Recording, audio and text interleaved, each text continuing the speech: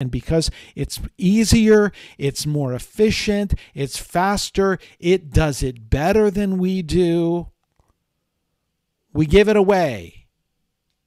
And we don't recognize the Faustian bargain, right? As Neil Postman also said, technology giveth and technology taketh away. When you give out your writing, when you give out your languaging, you are giving something up.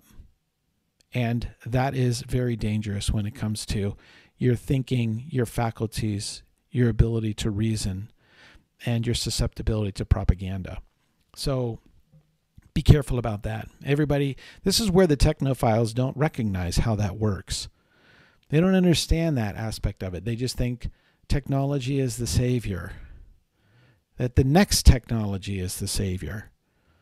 The next well, this is going to save us, like technology is going to solve human problems. Well, it won't. I can promise you that.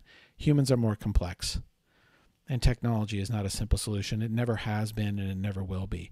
And so that's the second one, is that you are outsourcing your critical thinking and your ability to think to an artificial intelligence, and that's a dangerous place to be.